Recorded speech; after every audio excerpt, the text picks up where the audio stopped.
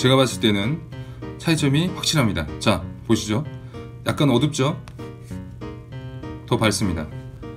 안녕하세요, 매플TV입니다. 오늘은 지난 개봉기 영상과 카메라 테스트에 이어서 돌비비전에 대해서 이야기를 해볼까 합니다. 돌비비전이 뭔가 저도 잘 몰라서 공부를 좀 많이 해보고 직접 테스트도 해봤는데 결론은 빛 좋은 개설구입니다.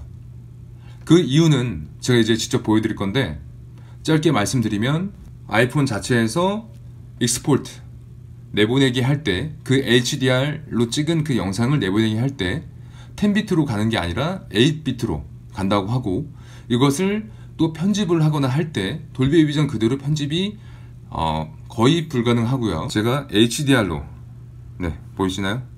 이렇게 HDR로 촬영을 했습니다. 그래서 이렇게 봤더니 아주 좋아요. 정말 좋습니다. 정말 좋은데 이게 컴퓨터나 그리고 HDR을 끄고 내보내기를 하면 이 퀄리티가 아니에요.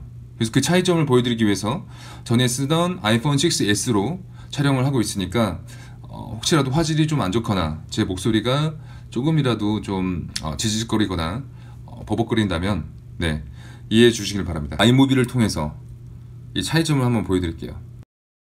익스포트 할 건데요. 내보내기. 여기서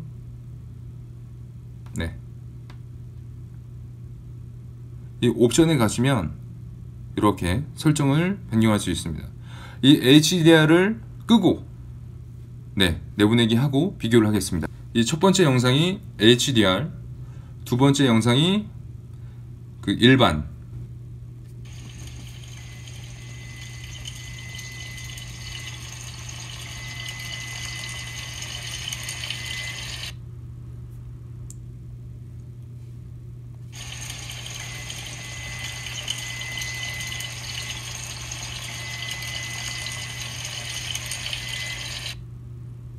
차이점이 보이시는지 모르겠지만 제가 봤을 때는 차이점이 확실합니다. 자, 보시죠.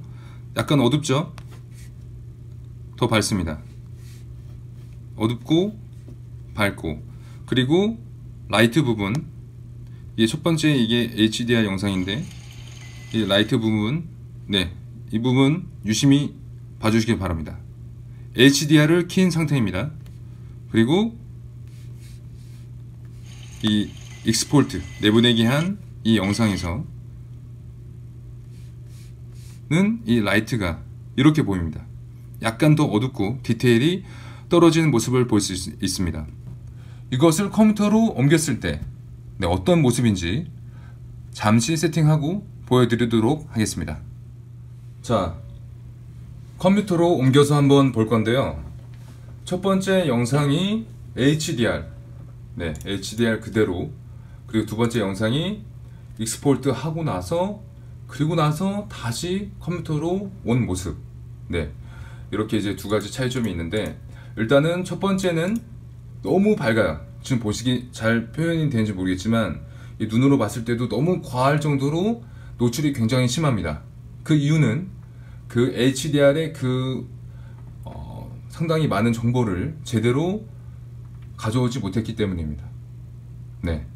그래서 이런 문제점이 있고요. 그렇기 때문에 HDR로 촬영을 하시더라도 아까 제가 한 것처럼 익스포트 할 때 HDR을 끄고 익스포트를 하고 나서, 그리고 나서 이거를 이제 컴퓨터로 옮기고 나서 그제서야 이제 편집이 가능한 겁니다. 그렇기 때문에 현재로서는 아이폰 12 프로로 HDR로 찍은 그 모습은 그 작은 스마트폰, 이런 것들이나 성능이 아주 좋은 스마트 TV로만 확인을 할 수 있고, 그러면 비교 한번 해볼게요.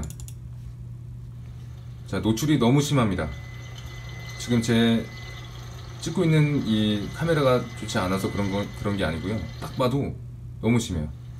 자, 이게 아까 익스포트 내보내기 하고 나서 이렇게 아이폰 12 프로로 봤을 때는 그 돌비비전을 정확하게 재생을 하는데, 지금 이 컴퓨터나 이런 부분들이 정확하게 재생을 할 수도 없을 뿐더러, 그리고 익스포트 할 때, 아이폰에서 컴퓨터로 내보내기 할 때 이 정확한 이 데이터가 제대로 못 가기 때문에 이런 현상이 발생합니다. 네. 마지막으로 이 차이점을 잘 모르시겠다면 이 컴퓨터는 이거는 의미가 없고, 네, 다시 한번 볼게요. 자, 첫 번째 HDR 영상입니다.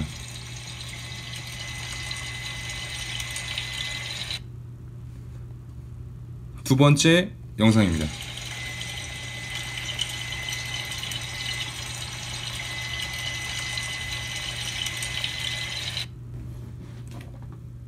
그래서 결론은 빛 좋은 개살구가 맞습니다.